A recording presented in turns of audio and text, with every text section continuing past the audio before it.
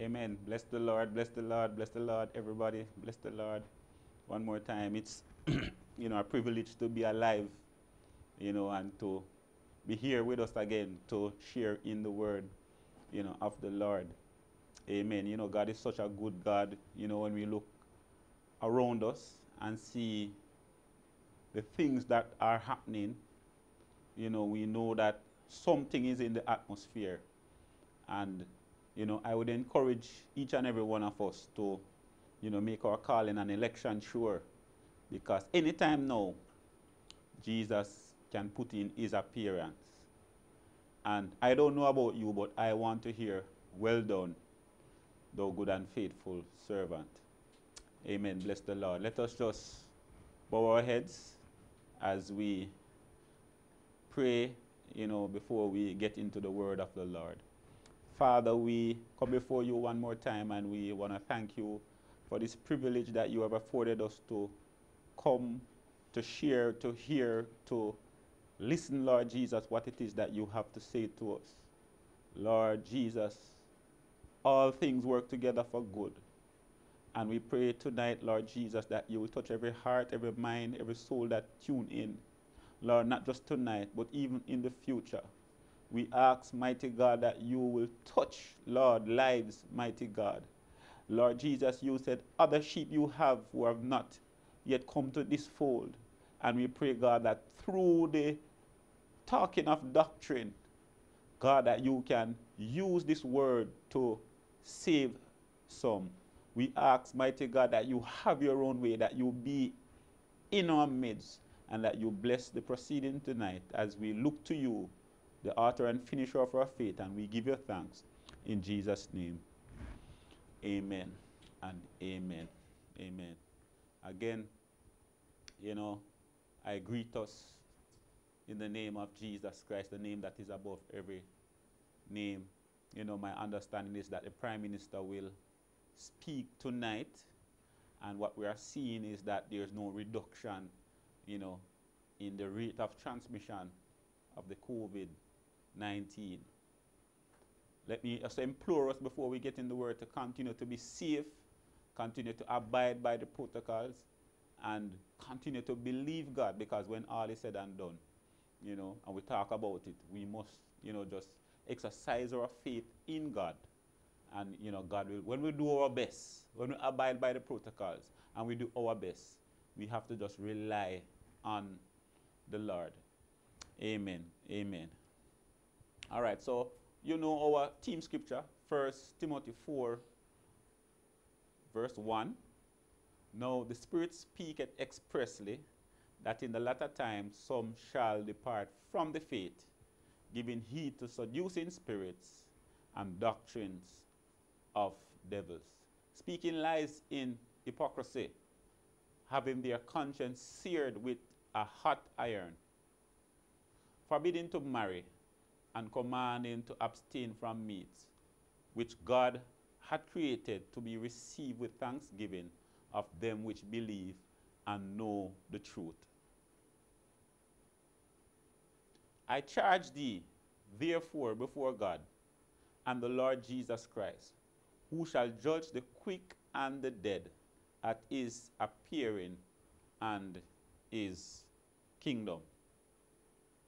Preach the word, be instant, in season, out of season. Reprove, rebuke, exhort with all longsuffering and doctrine.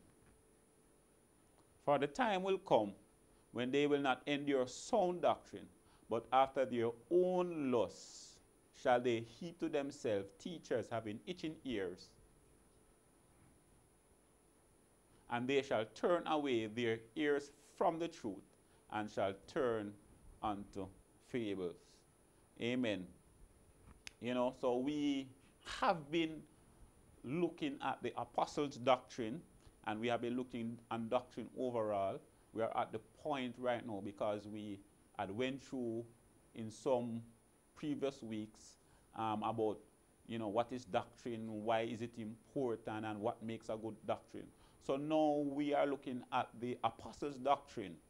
Amen. And we said that the apostles' doctrine was really the teachings and the instructions that the apostle received from Jesus. And then these teachings, they then relate to us. They then taught us, you know, through the scriptures, the same teachings that they receive from Jesus. The Bible in the book of Acts 2 verses 42, and you know, we just want to read it another time for emphasis. Verse 42, amen.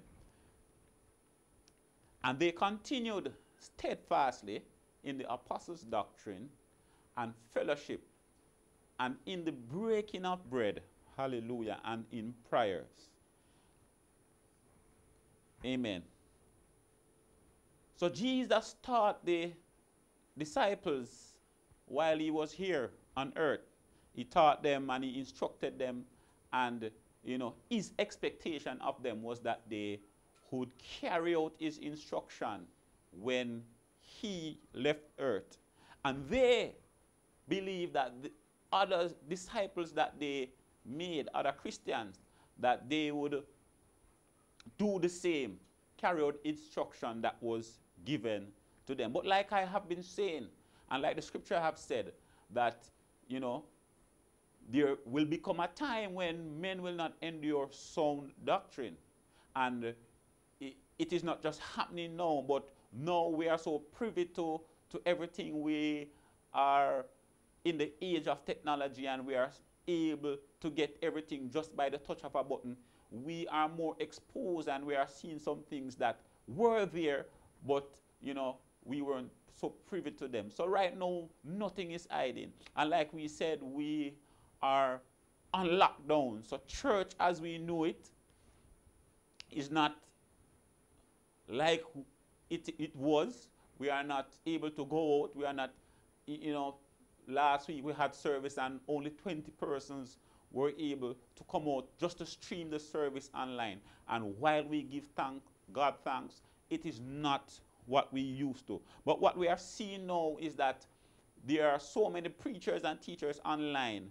And I, under the Holy Ghost, want us as people of God to be careful of those whom we listen to and to the things that we entertain. Because if we are not careful, we will be drawn away into something that is not a doctrine, that is not scriptural. And we have been talking and we have been mentioning, you know, like when we talk about repentance, and we did everything from the Old Testament come into the New Testament, and we have been laying down the scriptures so that we can get an understanding that what I am saying to us, it is not based of something that I conceptualize. It is not something that somebody tell me, but it is coming from the word of Almighty God. And we went into it that, look here, we're supposed to accept the word because it is inspired, it is God breathed upon men, and they wrote the scriptures as they were inspired to. So we can take the word of God. Anything, it is there to govern us, how we should live, how we should serve the Lord. And it's written so that we might get a better understanding of God. Amen. So we said that the vital component of the apostles' doctrine was really the plan of salvation. And if you go through the passages, the New Testament, you'll recognize that they always preach, they always teach, write about persons being saved, especially in the book of Acts, which was an action book. And then, but if you read down the other epistles, you see where Paul had a burden, you know, for the church and for the church to remain saved. So the main thing that they talk about was really the plan of salvation for mankind. You know, and it's comprised in 5 basic components. Belief, which we went through, repentance, which we will do a quick recap on, and then we will look at water baptism. My hope is that, you know, I would be able to complete water baptism and the infilling of the Holy Ghost tonight. Not sure that that will happen, but look here, we're talking about the doctrine. We're talking about, you know, that which we identify with, that which we believe in. And, you know, if we spend an extra Wednesday talking about just repentance, and it might look simple to some people because some people, you know everything about baptism already. And I tried to find the mind of God. And when the Lord impressed upon my heart that I should talk about doctrine, I did not plan to spend so much time talking about repentance. But as I went through, I recognized that there was just a burden that, you know, something need to be clarified for somebody. Somebody need to know about restitution, and so that they can receive the Holy Ghost. And I just followed the burden of the Lord, and I just went with it. So even as it pertains to baptism, look here. As we look at the lockdown and we look at all that is happening, now more than ever we need to be preaching and telling folks what to do in order to be saved. So I am not even questioning what, you know, how the Lord is leading me, and I'm just coming here to present what God has given me to present, what he has laid in my spirit. Because chances are, yes, we might be strengthening somebody. Somebody might be doubting. But chances are there are folks that Jesus wants to save.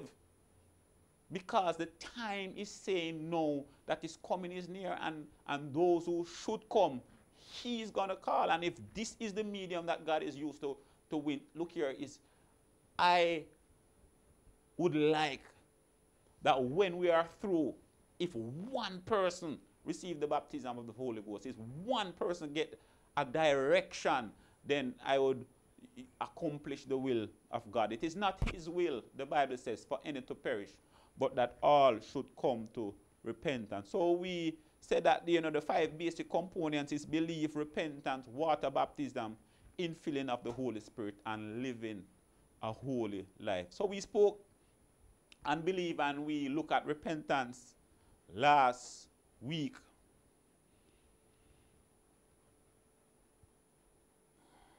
One of the points we made as we look at the doctrine is to look how the Old Testament scriptures line up with the New Testament scriptures. And we recognize that the doctrine that the apostles passed down to us, it wasn't something that was started in the New Testament, but scriptures upon scriptures, and scriptures, Old Testament scriptures, complemented New Testament scriptures, and they line up so that we know that, look here, what we're getting, it is not a fly-by-night, but it is rooted and grounded in the Old Testament, and we can see it here in the New Testament. So we said, we mentioned the scripture Isaiah 28, 9 to 10, and this is a scripture that I need us to bear in mind. This is a scripture I want us to take in heart, to understand and to know that, look here, doctrine is a serious thing, right? And the scripture said, whom shall he teach knowledge? And whom shall he make to understand doctrine? Them that are weaned from the milk and drawn from the breast. For precept must be upon precept. Precept upon precept. Line upon line. Line upon line. Here a little and there a little. So we said that repentance, there was a call from God throughout time to man that he should come to repentance. We look at scripture like Isaiah 55, 6 to 7, and we said, it says, seek the Lord while he may be found. Call upon him while he is near. Let the wicked forsake his way, and the unrighteous man his thoughts, and let him return unto the Lord, and he will have mercy upon him, and to our God, for he will abundantly pardon. So from the beginning of time, from ever since man sinned, you know, God has been calling him to repentance. We also mention about Joel 2 verse 13. Rend your hearts and not your garments. Return to the Lord your God, for he is a gracious and merciful, slow to anger, and abounding in steadfast love, and he relents over disaster. We even mentioned Jonah and Nineveh because God wanted to bring the word to Nineveh so that Nineveh might repent. Jonah, the prophet, did not want to go to Nineveh because he thought that the folks at Nineveh were wicked, and he did not want, he felt that if he preached the word, that the people would repent and that God would spare them. And while God told him that, look here, go and preach to Nineveh, Jonah refused. At the end of the day, Jonah went to Nineveh and he preached the word, and Nineveh repented, and God spared them. So there is always a call, whether it be an individual, whether it be a nation. God is always calling folks to repentance. Even today, to those who are in sin and know not Christ, there is a call still for them to come to repentance. Amen. And that call will not stop until a person dies or until the rapture comes. But whichever way you take it, God is always calling folks to come to repentance. Then we also said that John the Baptist, the forerunner of Jesus Christ, came and he preached baptism unto repentance. So the forerunner of Jesus Christ. So from the Old Testament, God has been calling men. And then John the Baptist, the forerunner of Jesus Christ, he came and he preached baptism unto repentance. Jesus also preached repentance. And we mentioned scripture like Matthew 4 verses 17. From the time Jesus began to preach, saying, repent, for the kingdom of heaven is at hand. The apostles also preach, amen, repentance. Then Peter said unto them, repent and be baptized, every one of you. So on the day of Pentecost, yes, Peter preached repentance. And following after that, all the other apostles, they preach repentance. What is repentance? We said that it is a turning from sin and turn to God. It's a change of mind. And it's a change of desire. It's turning from sin, but it's also a dedication to God. So if there's anybody who asks, why do I need to repent? Scriptures like Romans 3 verses 23, for all have sinned and come short of the glory of God. There's a death sentence upon men. Amen. It means that those who are outside of God and Christ, there is a death sentence on their life.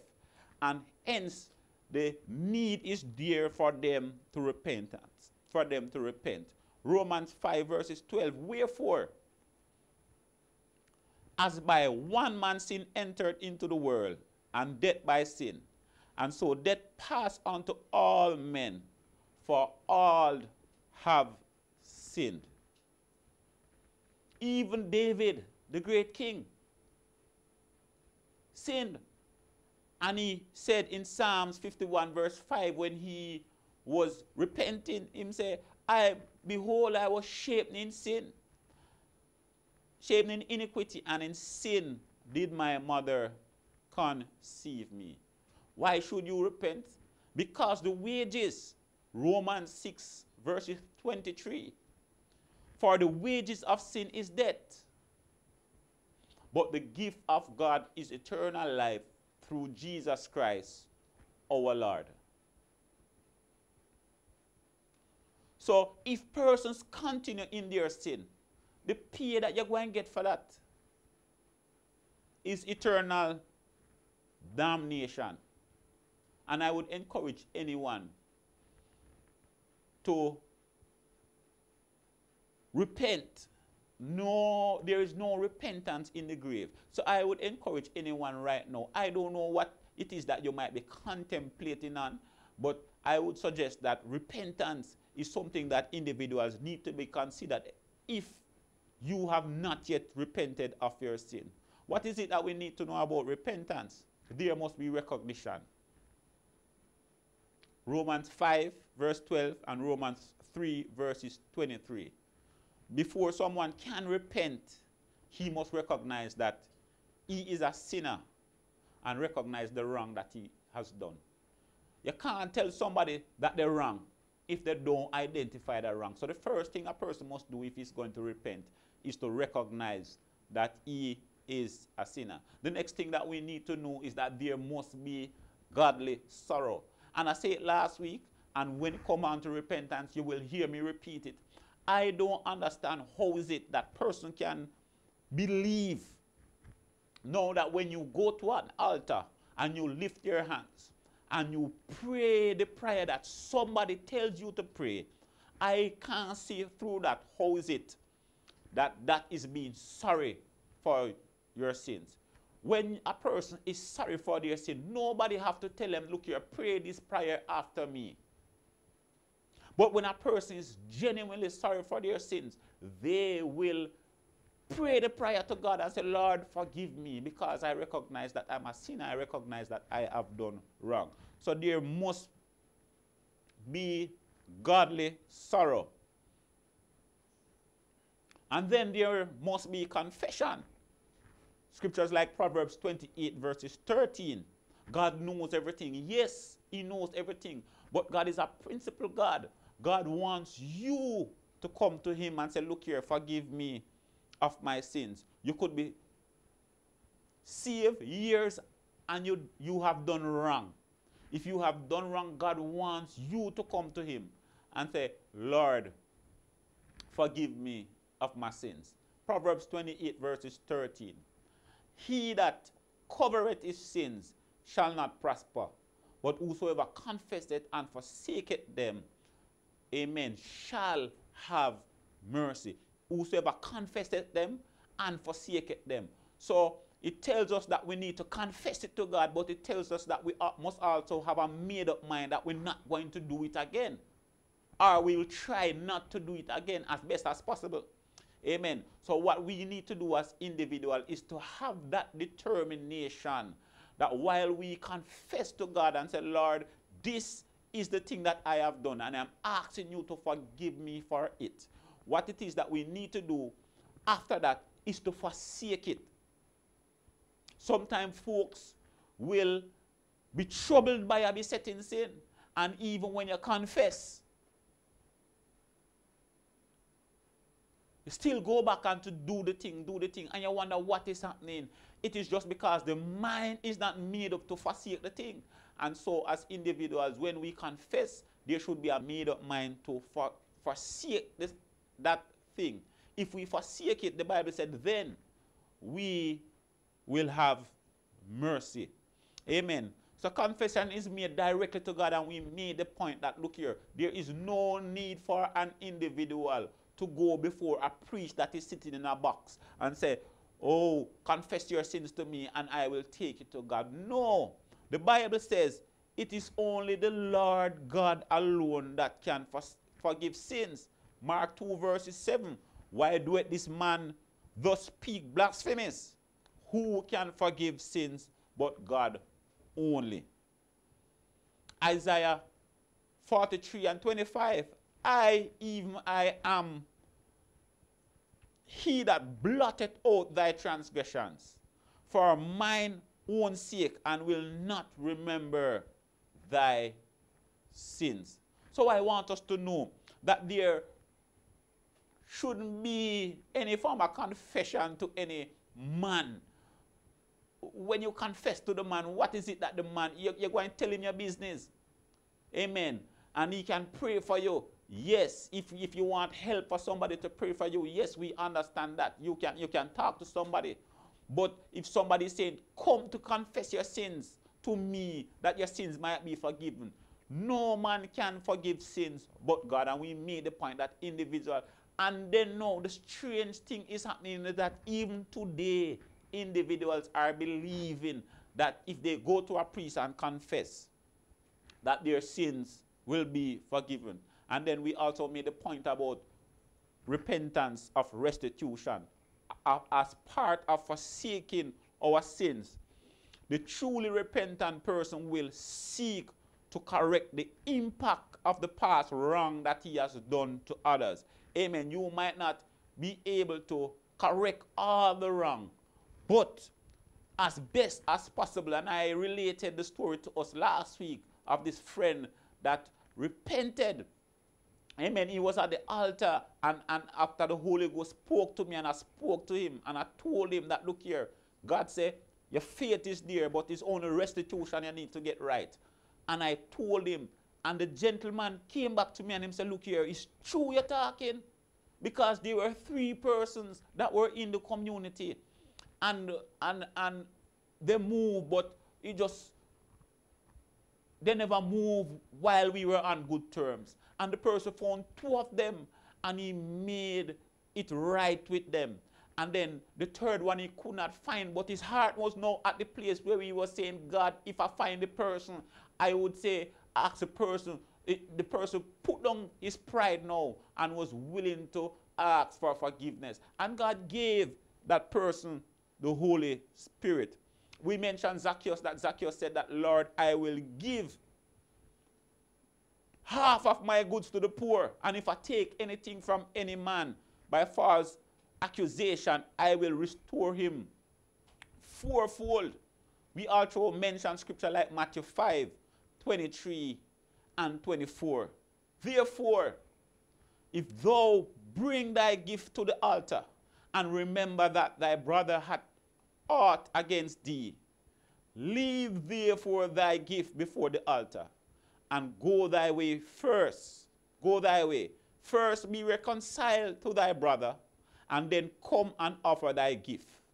Agree with thine adversary quickly, whilst thou art in the way with him, lest at any time the adversary deliver thee to the judge, and the judge deliver thee to the officer, and thou be cast into prison. So don't go give God, or think that you're going to give God anything, except you'll be right with your brethren first. For the Bible did say, how can we say that we love God when we don't love our brethren? So you want us to be aware then, brethren, that we have got to now reach to the point where we are willing to make it right with our brethren, that we can see before we take our offering to God. Amen. Amen. So tonight now we look at water baptism. Amen. And this is a very sticky topic. But we hope that under the Holy Ghost that, somebody might receive some form of revelation. Somebody might understand what is it that they are in. And that even if you're not involved or in the truth, that you will some way find a way to be involved with the truth. Amen. So we know that water is life. Amen. Our local water commission, that is their tagline. Water is life. A man in the desert cannot wait for even the smallest sip of water. This is rightly so, because he needs it to sustain his life. When he finally receives that water, there is a sense of relief and joy. And he wants to drink more if there is more. Water does sustain life, but is it also a cleansing agent? And the God of the universe chose to use this cleansing agent as an essential part of baptism. So we cannot question God, why is it that, you choose to use water for the remission of sin? God could have used anything else, but he said, look here, water it is, and water it shall be. Amen.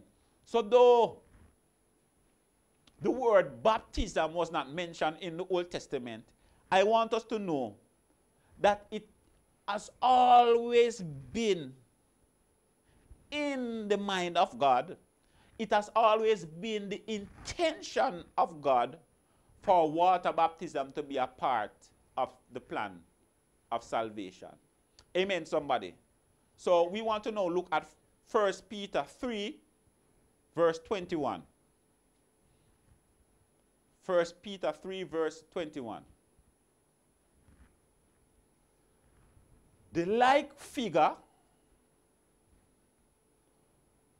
whereunto even baptism doeth also now save us, not the putting away of the filth of the flesh, but the answer of a good conscience towards God by the resurrection of Jesus Christ.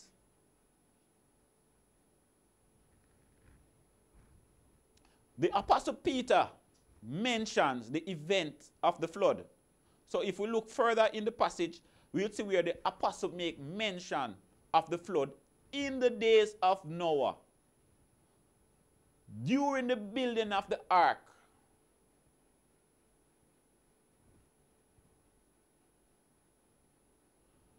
Only a few persons were saved. 8 persons to be exact were saved through water. Baptism which corresponds to this now save us. So what Peter was saying, the like figure unto that which happened in time past, when once the long suffering of God. All right, let me read verse 3, 1 Peter 3 and 20, which sometimes were disobedient, when once the long suffering of God waited in the days of Noah, while the ark was preparing, wherein few, that is 8 souls, were saved by water. So the Apostle Peter mentioned the flood, and that 8 souls were saved. And he was saying, no, baptism, which correspond to this, now saves us. During these events, sinners were washed away, so to speak. And Noah and his family were saved. Water brings both death and life. It brings forth destruction to the unrighteous and the saving of the righteous. So 8 righteous was there. So God tell Noah that, look here, flood is going to come. Nobody has ever seen flood before. And Noah preach like we are preaching now. And the people refuse. And it was not until they see water start coming from above and coming from beneath, that is the time they want to go in the ark. But God shut the door. So just as how 8 souls were saved, so it is that baptism doeth now save us. And the apostle was saying that what took place in the flood was likened unto, it was a shadow of water baptism.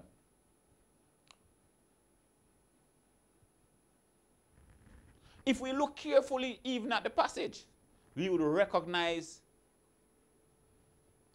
that in typology,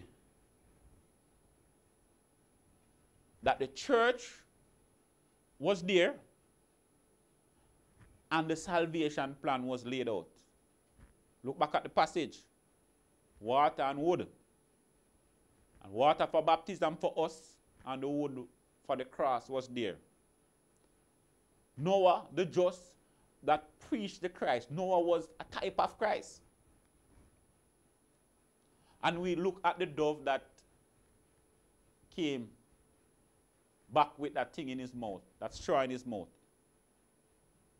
A type of the Holy Spirit. And we look at the ark. It was a type of the church. So we recognize then from there that God was preaching or talking about the plan of salvation that should come in future time.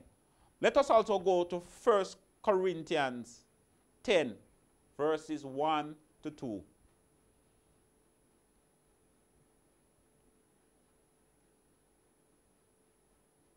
Moreover, brethren, I would not that he should be ignorant, or that all our fathers were under the cloud, and all passed through the sea.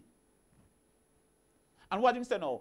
And were all baptized unto Moses in the cloud and in the sea. So the apostle identified the crossing as of the Red Sea as a type of baptism. Literally, the liberation of Israel from slavery of Egypt announces the liberation wrought by baptism. Once again, we see water brings forth death to the unrighteous, those who try to destroy Israel while they were leaving Egypt. But it also brought deliverance to the righteous. So I am saying to us that in the mind of God, in the thought of God, the planned process, their baptism always existed. And it was a part of his plan that there is coming a time when man would have to baptize in order to be saved. Just as our water delivered them in the past, so it is that with us as Christians, today, water will deliver us.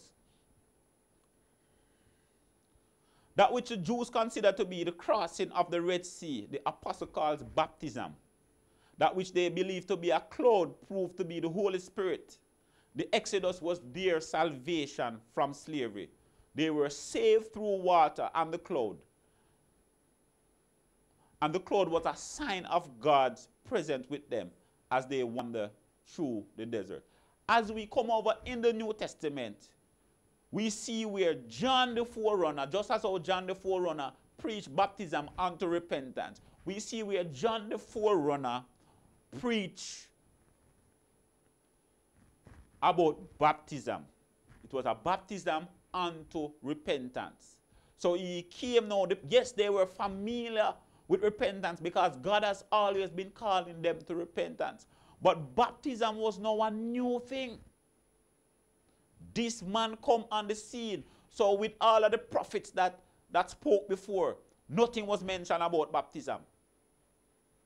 But then here was the forerunner of Jesus Christ that came on the scene and he baptized many. Let us look at Matthew 3, verse 11.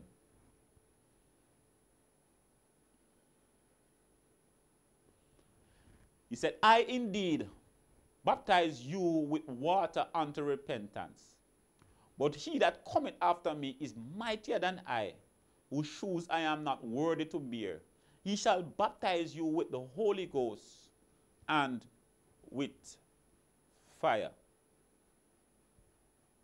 Again, Mark 1, verse 8 said, I baptize you with water,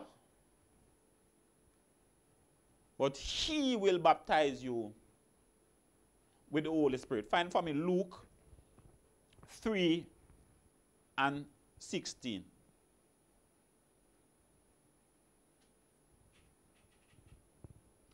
John answered all of them, I baptize you with water, but one more powerful than I will come, the straps whose sandals I am not worthy to untie. He will baptize you with the Holy Spirit and with fire. So when John came on the scene, as I was saying, that it was a new thing. They knew nothing about baptism. But then, the folks now recognized that this was a new thing. And many of them flocked John to be baptized.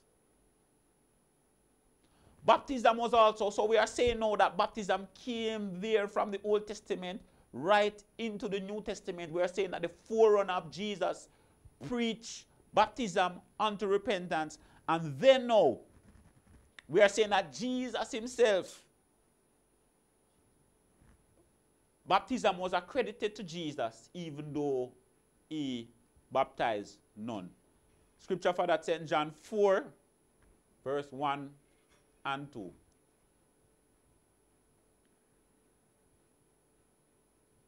So Jesus, though he baptized none, baptism was accredited that yes, that he baptized individual. Now Jesus learned. When therefore the Lord knew how the Pharisees had heard that Jesus made and baptized more disciples than John, though Jesus himself baptized not, but his disciples. So though Jesus baptized none, it was accredited unto him. Because the disciples baptized individuals under his direction and under his authority. So that is why it was accredited unto Jesus. Then when we look in the book of Acts, we recognize that the apostles also baptized individuals. Then they, Acts 2 verse 41. Then they that gladly received his word were baptized. And the same day there were added unto them about 3,000 souls. So Jesus' baptism was accredited to him, though he baptized none. His disciples carried out the baptism, but they did so under his authority. The apostles now, they came and they baptized individuals. So when we mention about baptism and that a person must be baptized, we're not coming up with anything new. It was there in the Old Testament and it's there in the New Testament. So we don't come and we don't and tell folks that, look here, if you just say, Lord, forgive me, you're gone to heaven. But we are telling people what is written in the Bible. The like figure whereunto baptism also now save us. 8 were saved. The children of Israel were saved as they passed through the Red Sea. So it is that as individuals, we need to pass through the water. And as we go down, we are going to look at the scriptures.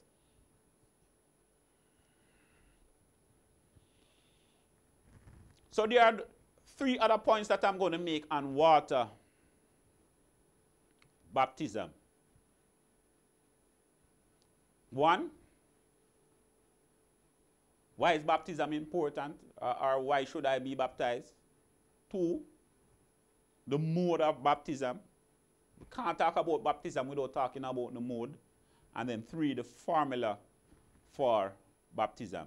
Like I said, there are many other things that we could mention about baptism, but we're just sticking, to the most important things because we really want to get down now. We have to lay down the doctrine, because when we lay down the doctrine now and we get into all the other doctrines that the Bible said that we should avoid, we're going to find out how those doctrines now work against what the apostle preached and what they taught. So we must then come to the point where we fully appreciate and understand what it is that we are involved in and what it is that Jude said that we must contend for. So that when we get to that point, and if that ever hits us face to face, we can understand. I watched a video about a day ago, 2 days ago. This lady, she was asking us to pray, because the Taliban, they take over, and what they are doing, they are radicals, and what they are doing now is that if you're not saying Allah is dead, and we might not come to that, but there are folks in the world who will not give up Jesus Christ, who will not give up this doctrine that they have come to embrace. So if their head is going to be cut off, they are going to hold on to this doctrine. And that's why it comes down to, it might not look that serious because day to day we are faced with a decision. Tell a little lie, do a little stealing, and, watch little things that we're not supposed to watch. So it comes down to that. But on the bigger side, is still life and death. Though one of them, you're faced with somebody with a gun or a machete to chop off your head. But it still comes down to life and death. And that is why we must know what it is that we need to contend for. So why is it that baptism is necessary? In order to understand why water baptism is necessary or important, it is needful for us to consider what the Bible says about the subject. Jesus himself was baptized. He was not a sinner. Though Jesus Christ was baptized, he was not a sinner. Yet, he humbled himself in obedience to be identified with us and gave us an example to follow. So Jesus, there was no need for him to be baptized. But it was an example for us, and he humbled himself to be identified with us. Let us look at Mark 1, verse 9.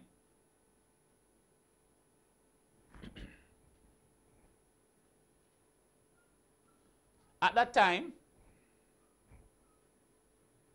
and it came to pass in those days that Jesus came from Nazareth of Galilee and was baptized of John in Jordan. So Jesus was baptized, and it was an example for us. Well, why is it that baptism is important, and why is it that is necessary? The first point under that text heading, it is a part of the plan of salvation. Let us go to St. John 3, and we go from verse 1 through to verse 7.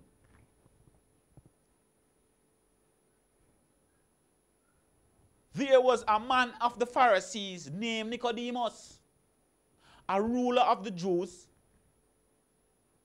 This man came to Jesus by night and said to him, Rabbi, we know that you are a teacher that come from God, for no man can do these miracles that thou doest except God be with him. Jesus answered and said unto him, Verily, verily, I say unto thee, except a man be born again, he cannot see the kingdom of God. Nicodemus said unto him, how can a man be born again? This is a big man asking, how can a man be born again, when he's old?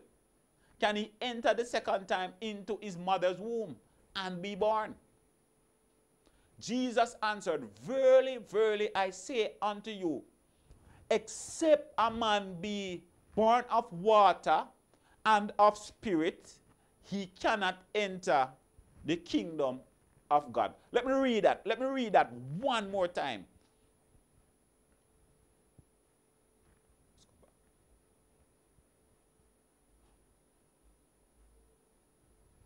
Jesus answered, Verily, verily, I say unto thee, except a man be born of water and of the Spirit, he cannot enter the kingdom of God. That which is born of flesh is flesh, and that which is born of spirit is spirit. Marvel not that I say unto you, he must be born again. The verses that we read places emphasis on the fact that an individual must be born again. Jesus said, surely, surely, truly, truly, surely, surely, you cannot enter except you be born again. Nicodemus asked, and Jesus recognized that there is some need for clarity. And he clarified him, said, except you be born of water and of spirit, you cannot enter.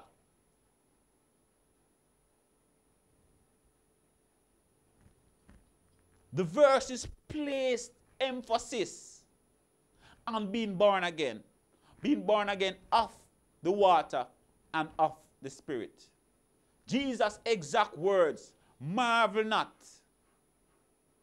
I say unto you, you must be born again. And there is no way around this. If you are going to complete the conversion process, you must be born again. Don't want to run ahead of myself, but look here. The hospitals are filled right now. And as people lie there on the beds, I believe that folks are saying, Lord, forgive me. Because somewhere in the back of their mind, if God forgives them on that bed, nigh unto death, hallelujah, they are going to go to heaven. And as I prepare myself and I think about it, Almighty God, can you imagine? I remember years ago that when I was living in sin, you know what my thought was? If I went to bed and asked God to forgive me of my sins and I die in my sleep, I would be in heaven. It's when I come to understand God and understand the scripture, I recognize that nothing like that. So can you imagine the hospitals being filled and persons are at the point where they know that, look here, there have to be an oxygen. Some folks are awaiting oxygen. Can you imagine the chaos?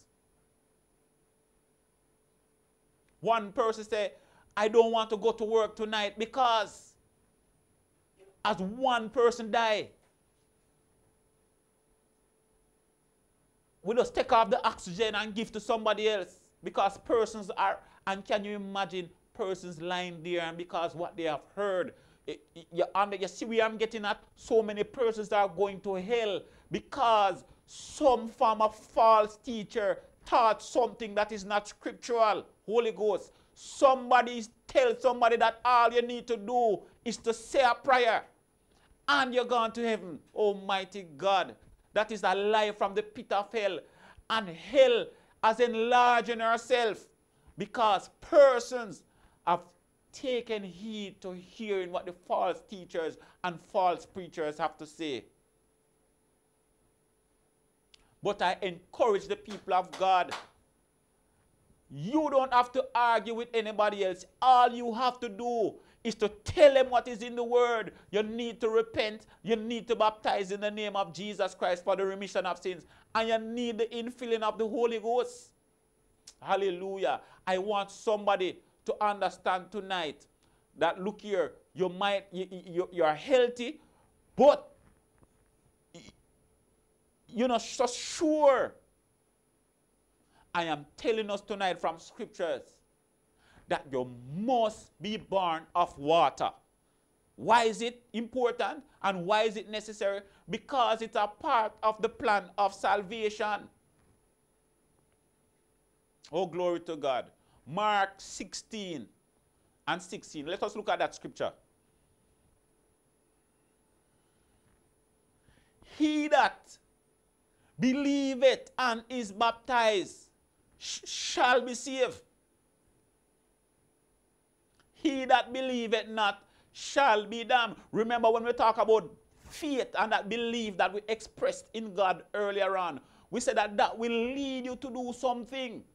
And this is what it will lead you to do. It will lead you to get baptized. He that believeth and is baptized shall be saved. Not he that prayed the prayer. Not he that said, Lord, forgive me, on a deathbed.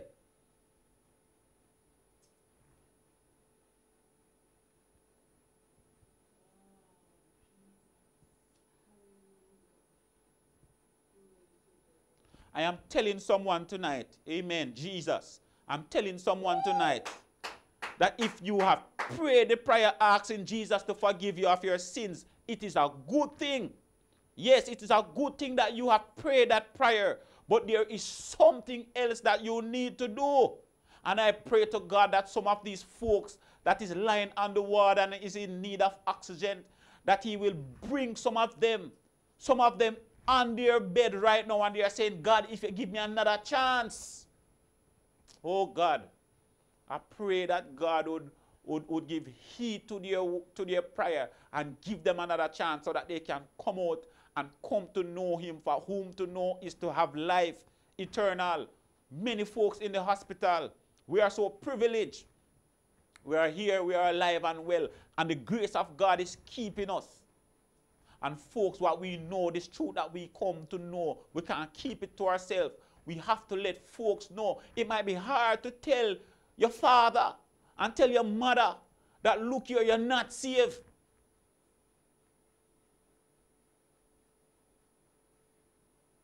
But you have to do it. Tonight, I know that people might be offended when I talk about baptism in Jesus' name. I'm talking from the Bible. I am that kind of person. I don't like to offend person. But look here, if it coming from the word and it offend you, hush. But there's something that you need to do. And many folks, I believe tonight, wish that they could be healthy.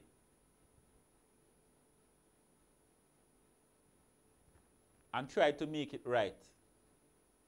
And our prayers are with those who are in the hospitals, but we believe that God is a fair God. And I ask myself the question all the time. Oh God, lead me, Holy Ghost. There was a man, oh bless the name of Jesus, that lived next door to me for years. This man saw me and Sister Bailey before there was any children, and we went to church and we invited him to church. Man don't come to church. Saw when the children born, come to church. This man don't come to church. This man sick and died. And I asked myself the question, how could an individual get so much invitation, hear about God, and just don't move?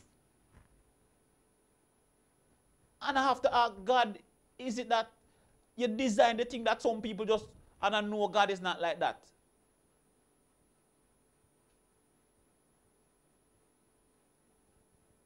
But the man just made a decision, will not accept God.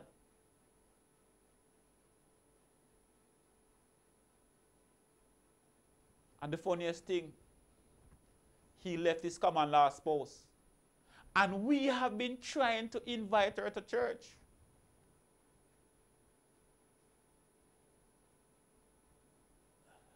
And she refuses. But the Bible says, it's appointed unto man once to die. Yay. And then the judgment. But water baptism is important, friend. It's important that we born again. I want us to know that those who are involved in this apostolic way, that you have the truth from the word of God. And I'm not coming here to tell you something that I think about. We talk about the scriptures of the Old Testament. And we're talking about the scriptures of the Old Testament. And all of them points to baptism. So baptism then was in the mind of God. Why is it important? It is an act of obedience. Amen. Water baptism is an act of obedience. Let us look at St. Matthew 28, 19 and 20. It is an act of obedience. Go ye therefore and teach all nations, baptizing them in the name of the Father, and of the Son, and of the Holy Ghost, teaching them to observe all things whatsoever I have commanded you. And lo, I am with you always, even unto the end of the world. Amen. So the passage established water baptism as a commandment. Jesus was talking to the disciples, and he told them, go, teach all nations, baptizing them in the name of the Father and of the Son of the Holy Spirit. It was a commandment, and the disciples obeyed the commandment. I want us to understand that that is a commandment to us even today. So though he spoke it to a particular set, it is a commandment to us also to go and make disciples. But if it's also a commandment to go, it's a commandment for us to do. Go and baptize. It's also a commandment for us to receive baptism.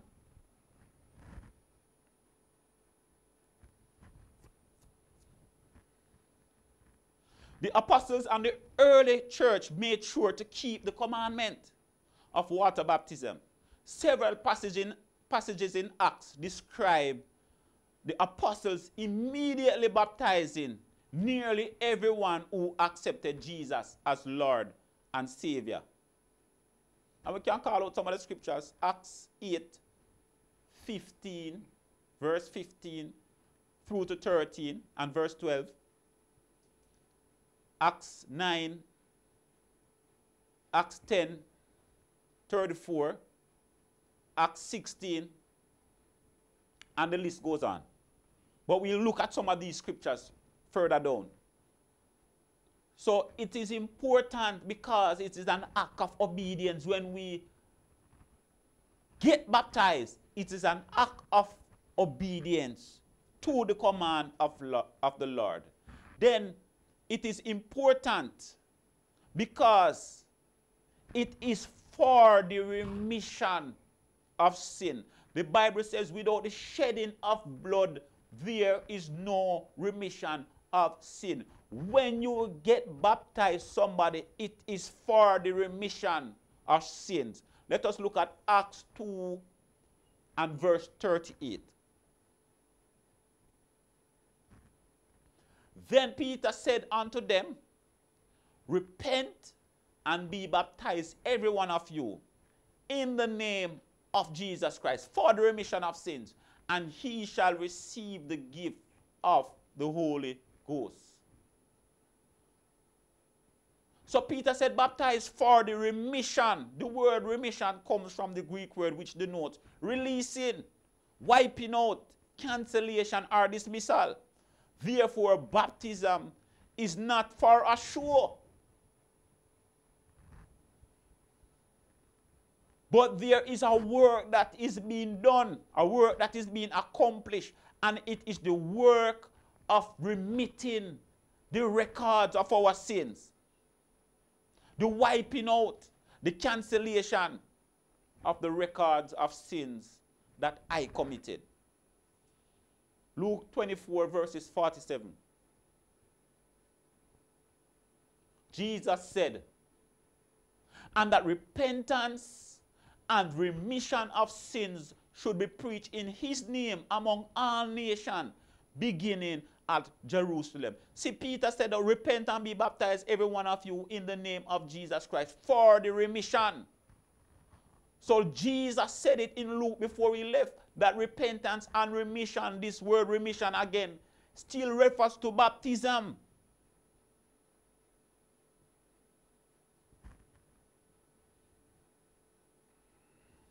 Baptism is important, oh bless the name of God, because it identifies us with the burial of Jesus Christ, with this salvation plan. And look here, God is so good. This salvation plan, Jesus came and he died for us. And we must be identified with the death, burial, and resurrection of Jesus Christ. This is the plan of salvation. When we talk about repentance, repentance is likened unto the death. Jesus died for our sins. when we repent of our sins and we turn from sin and dedicate ourselves to God, it is like a death, being dead to sin. Amen. So baptism now is important because it identifies us with the burial of Jesus Christ. Let us look at Romans 6, verse 3 to 4.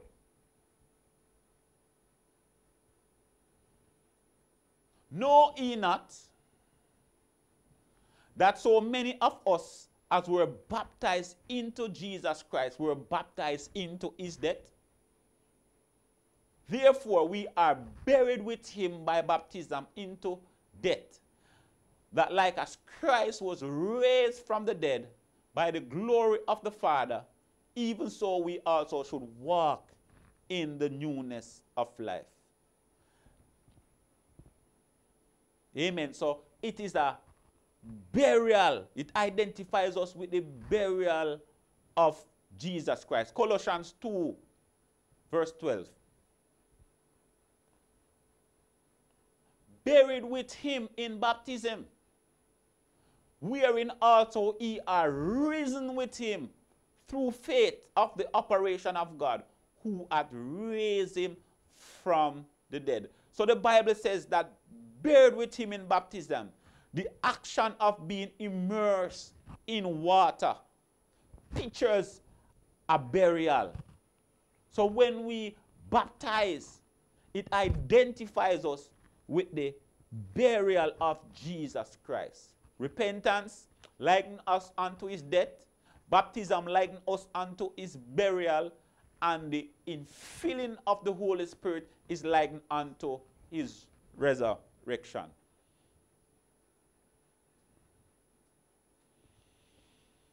Amen. So let us now look at the mode of baptism. What is the mode of baptism? The mode of water baptism is how baptism is carried out.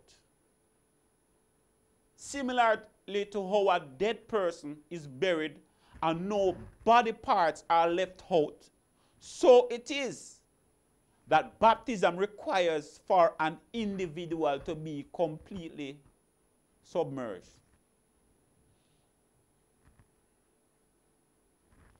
The simplest answer to the question is found in the meaning of the word baptism.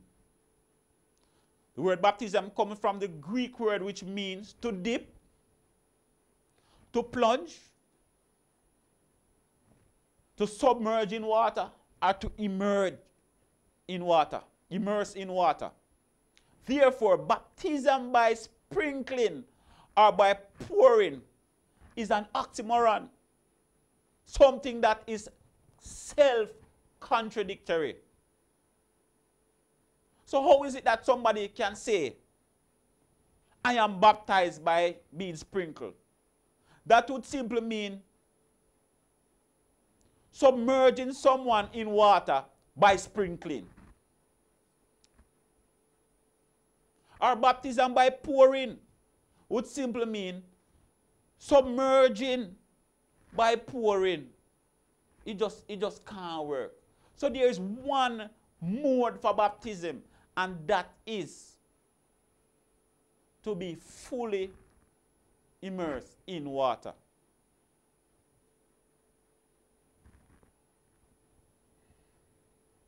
I want us to understand that in this day, persons are still being sprinkled. Water is still being poured on individual. And they consider that baptism. Now, I am not the one to question the word of God.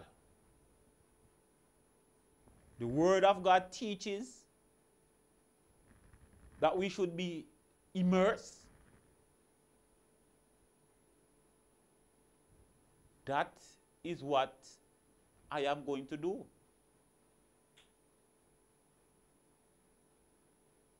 The word of God likened baptism unto the death, burial, If I put somebody in the water and they kick up them foot like that, As a matter of fact, before I put them in the water, I explain to them, look here, you need to just be as calm as possible. I'm going to put you down in the water and take you back as quick as possible.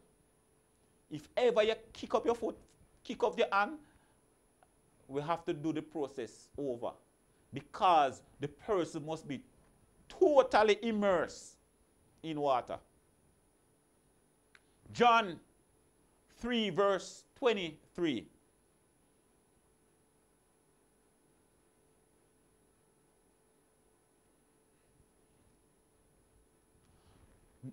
And John also was baptizing at Aenon, near Salem, because there was much water there, and they came and were baptized. Now John was also baptizing at Aenon, near Salem, because there was water plentiful there, and the people kept coming to be baptized. This is from a different rendering. So the Bible gave two reasons why John baptized at Aenon. One, because there was much water there. Because there's a principle to follow. The person must be immersed in water. Bible we're talking. Then, the people kept coming.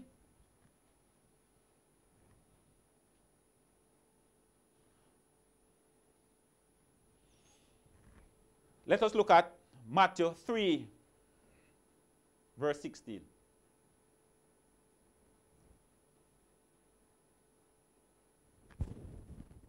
And Jesus, when he was baptized, went up straightway out of the water. We can't stop there. But Jesus, so he came up straightway what? Out of the water. Which meant that he was under the water. So baptism by immersion is the only scriptural way to do baptism. And it is the only method which illustrates being buried with Jesus Christ. So when we look at other doctrines that are saying that you can sprinkle somebody and because much water is not there. I remember Philip and the eunuch, as they traveled the road, and he ministered to the eunuch. He said, see, there is water there. What prevented me from being baptized? Not any sprinkling, but immersed in water. So I want us to understand that the Bible is clear as it pertains to the mode of baptism. Now let us look at the formula for baptism. The formula for baptism is what is said or what is evoked over the person before the act of immersion takes place. According to both Bible and history, the New Testament church evoked the name of Jesus Christ at water baptism. In other words, the early church baptismal formula was in the name of Jesus, in the name of Jesus Christ, or in the name of Lord Jesus, not in any titles. I might be touching some corn, but look here, is Bible coming from? If it's the Bible that we believe in, it's Bible I'm teaching. Amen. So the scriptural record, every time the Bible records the name or formula associated with an act of baptism in the New Testament, it describes the name of Jesus, or it says that the name of Jesus was mentioned. All 5 accounts occurred in the book of Acts. Remember, we said that the book of Acts is an action book, and it details what happened from the death of Christ and the working of the apostles. It records the following people were baptized in the name of Jesus Christ. I'm going to look at this quickly. Acts 2 verse 38. And then we are going to look at verse 40 and 41. So, Acts 2 verse 38, then Peter said unto them, repent and be baptized every one of you in the name of Jesus Christ for the remission of sins, and he shall receive the gift of the Holy Ghost. So now this was Peter preaching the message on the day of Pentecost. I remember talking to my father and I tell him that, look here, baptism should be done in the name of Jesus. Him say him rather to listen to Jesus Christ than to listen to Peter. Because it was Peter say that in the name of Jesus Christ. But Jesus said in the name of the Father, Son, and the Holy Ghost. Yes, I remember my father telling me that. And I spoke to him, talked to him, and that is just what he's holding on to. So Peter, the same Peter that Jesus commanded in Matthew 28 verse 19, is the same Peter now in Acts 2 verse 38, got up and began to preach the first message, the first apostolic message. And he preached to the people and he tell them when the people said, what shall we do? He said, look here, you need to repent and be baptized, every one of you, in the name of Jesus Christ. And look at verse 40. And with many other words did he testify and exhort, saying, save yourselves from this untoward generation. Then they that gladly received his word were baptized.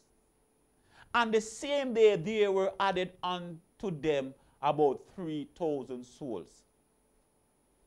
So, what I'm trying to have us to understand here is that Peter was the one that said you must be baptized in the name of Jesus Christ. And if he preached that message, it must be obvious that these people, these Jews, who got converted on this day, were baptized by the same apostles that preach in the name of Jesus Christ. If the other apostles did not approve, then they would have said, Peter, no man, a Father, Son, and Holy Ghost. But they approved. And these Jews on the day of Pentecost were baptized in the name of Jesus Christ. Then we look at Acts 8 and verse 16.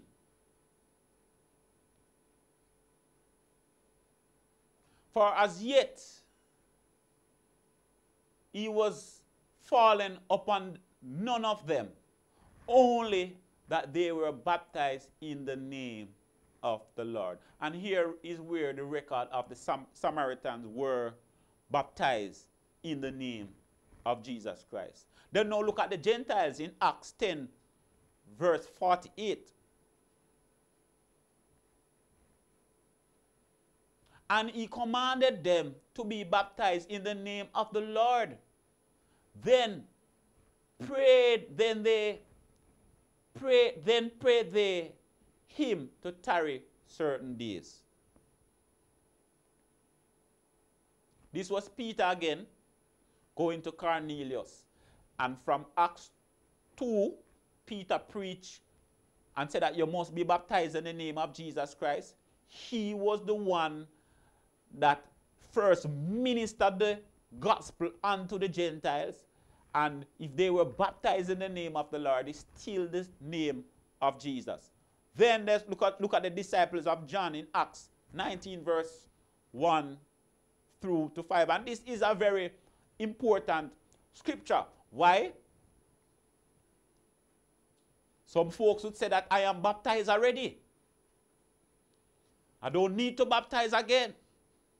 Oh, glory to God. Look at Acts 19 now. And it came to pass that while Apollos was at Corinth, Paul, having passed through the upper coast, and came to Ephesus, and finding certain disciples, he said unto them, have ye received the Holy Ghost since ye believe? And they said unto him, we have not as heard whether there be any Holy Ghost. And he said unto them, because it must funny, you know, if you hear about baptism in Jesus' name, you must hear about the Holy Ghost. So it's funny to him. So him say, and he said unto them, unto what then were ye baptized? Because it's strange. If you hear about this baptism, you must hear about the infilling of the Holy Ghost. He say, unto what then were you baptized? And they said, unto John's baptism. Then Paul said, John verily baptized with the baptism of repentance, saying unto the people that they should believe on him which should come after him, that is on Christ Jesus. When they heard this, they were baptized in the name of. So these men could have said, look here, well, I was baptized unto repentance by John. And some folks today, they are holding to tradition because the auntie and the grandma and the grandpa and the father grew up being baptized some other way, or so-called baptized by some other way than in the name of the Lord Jesus. And when they have come to understand the truth, they still won't budge.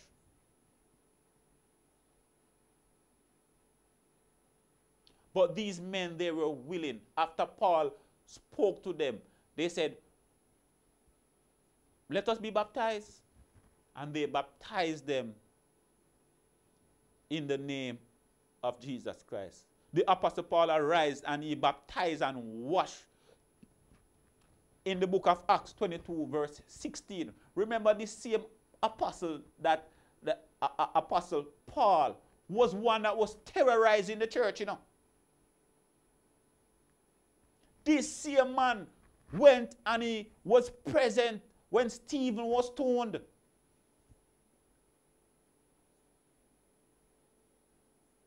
And he felt that he was doing the work of the Lord.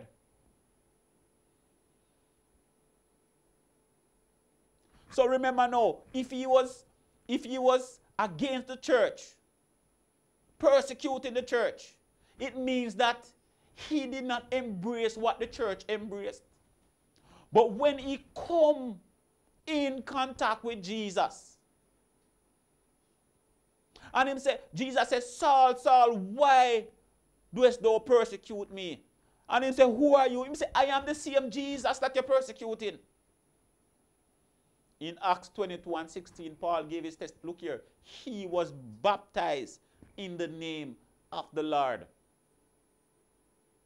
He thought that what he was doing was the work of God until he came in contact with Jesus. If we look in some of the other epistles, you will see where it contains certain references. And I want you to understand that, just like I said earlier on, if these apostles were with Peter,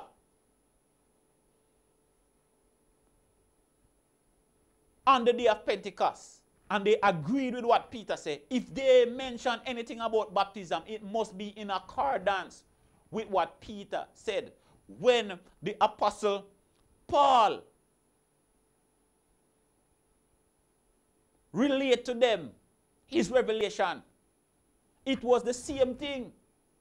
It was Paul that baptized the disciples of John in the name of Jesus Christ. So when we go through the epistles and we recognize their reference to baptism, it means that it is referring to the baptism in Jesus' name.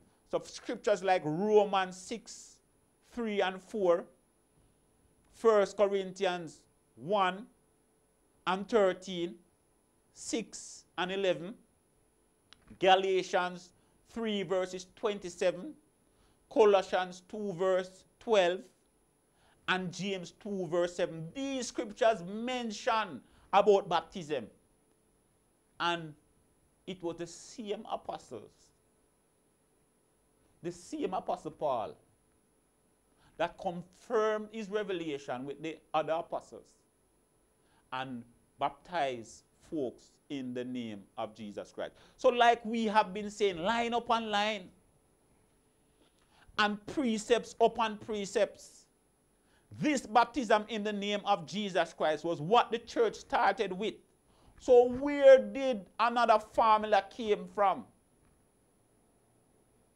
The time will come, brethren, amen, when they will not uphold sound doctrine.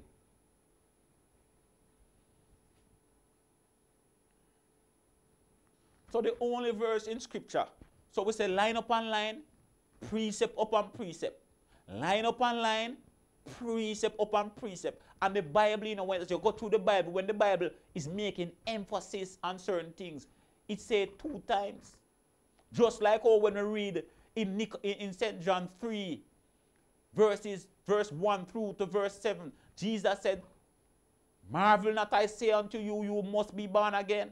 And then he went down in verse 5 and he said, you must be born again. So when the Bible is making emphasis, we need to take particular note. And it says line upon line, line upon line, precept upon precept, precept upon precept. Here a little and there a little. So if we come in with a doctrine about baptism, we show you that baptism is coming from the Old Testament, from nowadays, from the Red Sea days. So we show you that. We also show you that baptism in the name of Jesus Christ is coming from the beginning of the church, the birth of the church. The baptism in Jesus' name is coming from that. And we show you 5 other scriptures that we read that talks about baptism in Jesus' name. So now we get it line upon line and precept upon precept. Let everything be established by what? 2 or 3 witnesses.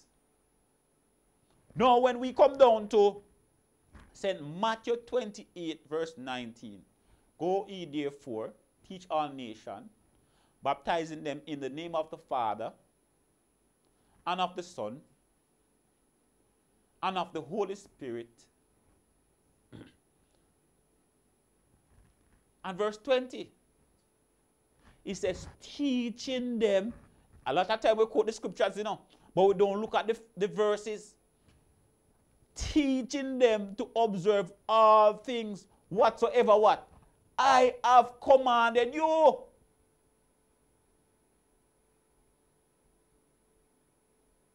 Some of us, we're not observing all things. So the only scripture that anyone could use to support another baptismal formula is this one. St. Matthew 28 verse 19. And I want somebody to show me something else. Show me another scripture that mentions about baptism in the Father, in the Son, and in the Holy Spirit. And you see, the thing is, as I talk to us, I want us to see that it is not a light thing. Now, if I say, listen to me carefully. If I say that somebody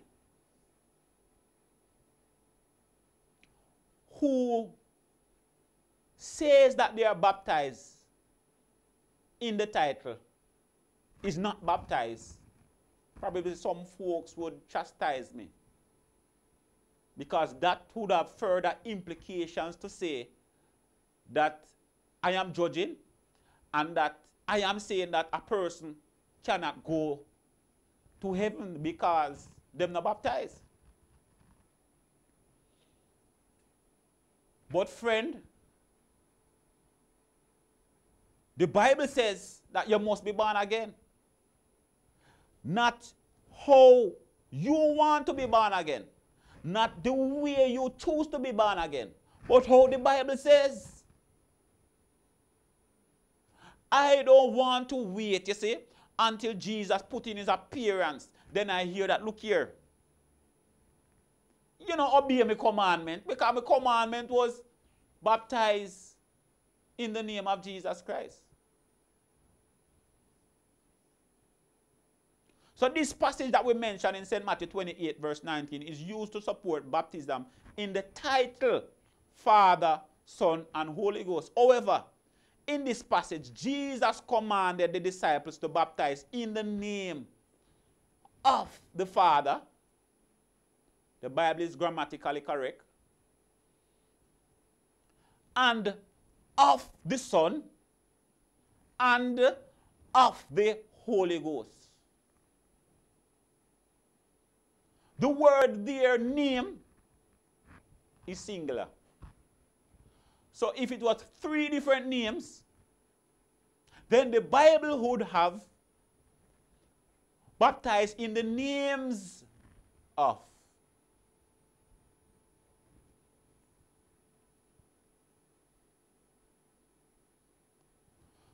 So because the word name there is singular, it indicates that the phrase is used to describe one supreme being with one supreme name by which God revealed himself to mankind. Not 3 names.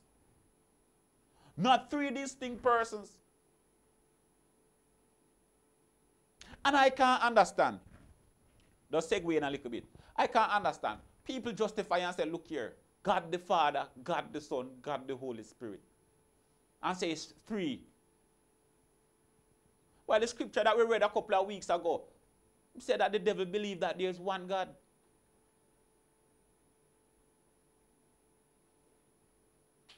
And I'm saying to us people of God that when persons believe in something that is false, there is a spirit that comes with it that blinds them and they can't see through the words of God. The apostles understood the command of Jesus that they should baptize in his own name. The Bible in Zechariah 14 verse 9. Let us look at that one. Zechariah 14 verse 9. Deuteronomy 6 verse 4 tells us, hear, O Israel, the Lord our God is one Lord.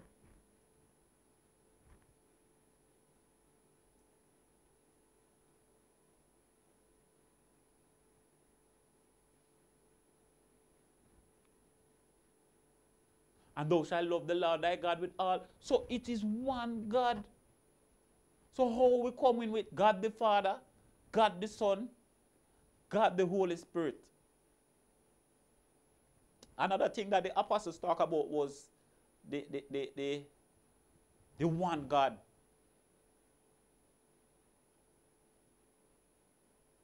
And the different manifestations. But look at Zechariah. And the Lord shall be king over all the earth. In that day shall there be one Lord.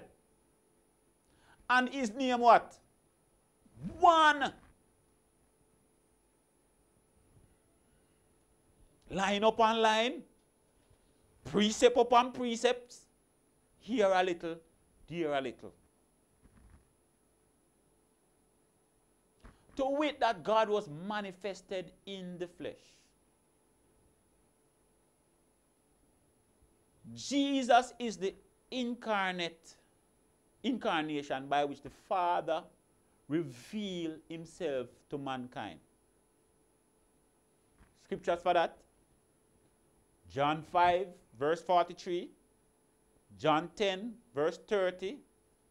John 14 9 to 11. Let us look at St. John 5 verse 43. So the big thing that we need to know, baptize in the name of the Father, the name of the Son, the name of the Holy Spirit. Jesus said, I come in my Father's name, and he received me not. If another shall come in his own name, him will he receive. So Jesus come in his Father's name. He bears the name of his Father. It simply means that his Father have the same name, which is Jesus.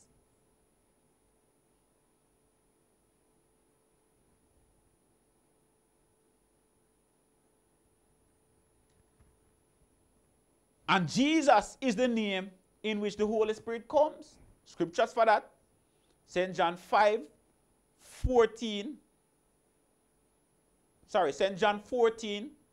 16 through to 18 and 26. Let us look at 26. St. John 14, verse 26.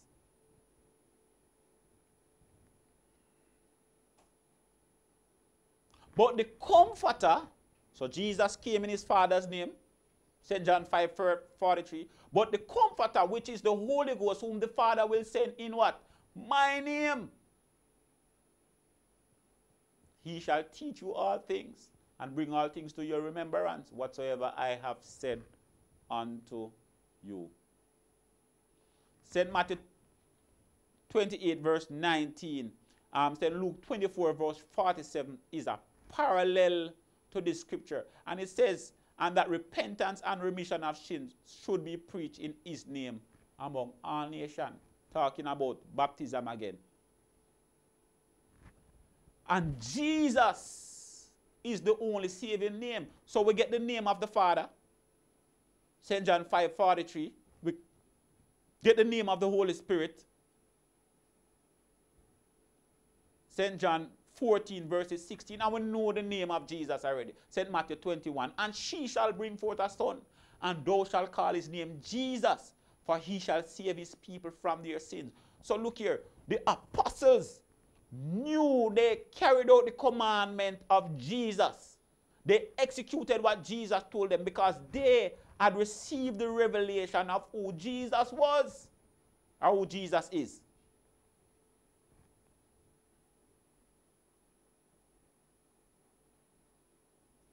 Jesus is the only saving name, the name in which we receive remission of sins, the highest name, the name in which the family of heaven and earth is named. Jesus is that name. The Bible in Acts 4 verse 12. Let us find that one. If you're taking notes, you can also look at Acts 10:43, Philippians 2, 9 to 11, Colossians 3, verse 17. But look, let us look at Acts 4 and verse 12. Acts 4, verse 12. Neither is there salvation in any other, for there is none other name under heaven given among men whereby we must be saved. Thus, the one supreme saving name of Matthew 28:19 is really Jesus. No, I lay out the word, but even if you don't understand, remember the Bible says that the natural man cannot understand the things of the Spirit. But over time, if you seek the Lord, you will come to know him.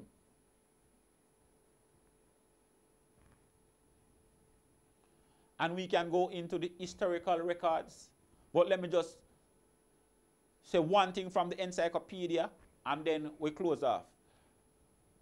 As it pertains to historical resources, there are many historical resources that verify that the early church used the baptismal formula of Jesus' name. If we look at the Encyclopedia of Religion and Ethics, 1951, page 384 and 389, the formula used was in the name of the Lord Jesus Christ, or some synonymous phrase. there is no evidence for the use of a triune name. The earliest form represented in the Acts was the simple immersion in water, the use of the name of the Lord, and the laying on of hands. To those who were added at various times and places which cannot be safely identified, a triune name was introduced at a later time. And we could go down to the Interpreter's Dictionary. We could go down to a history of Christian thought and Hastings Dictionary. And we could go down to all of the historical data. And all will tell us that the early church started baptism in the name of Jesus Christ. I'm saying to us tonight that you might need to consider what it is that you're in and see if what you're in aligns with Scripture. Like we have been saying, line upon line, precept upon precepts. Here a little, there a little. See if what you have is aligned to the Scriptures. It is best you seek the Lord now. Have God to open up your understanding and then make the decision. It's better you do it now than to hear, but I have not known you. And you say, Lord, but I did mighty things in your name. Yes, but I did not know you. So I am imploring us tonight, those who have this revelation, hold on to it. Because the time is here when men are not upholding sound doctrine. How is it that somebody can have the Holy Spirit, get the revelation that they got, and still leave and gone into something else that is nothing? Only God alone can tell us. But I want to encourage us tonight that we need to contend for the faith. This doctrine that was passed down to us, we need to contend for the faith. God richly bless you tonight in the name of the Lord Jesus Christ. Just bow your heads. Father, we come to you one more time and we want to bless your great name again. We thank you, great God, for all that was said. We pray, God, for those who are tuning in right now, Almighty God, that you will continue to bless them and continue to be with them, continue to protect them. Lord Jesus, in this pandemic, God, that we are in, we are your people and we put our faith and we put our trust in you.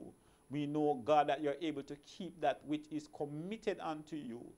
Father God, we put ourselves into your hands. We pray, God, that you will remember right now those who are in hospitals, those on the ward, God, who are struggling, God, with this virus.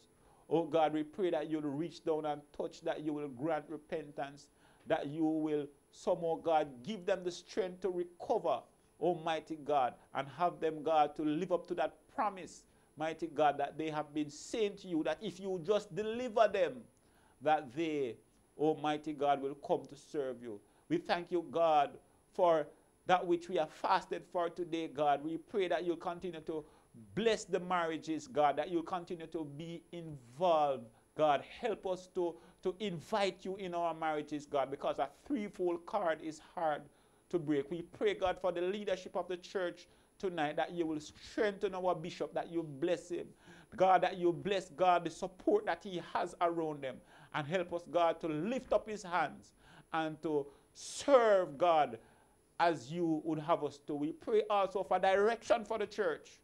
Oh God, we ask, mighty God, that in this time that you will lead and direct, and we'll be humble enough to follow.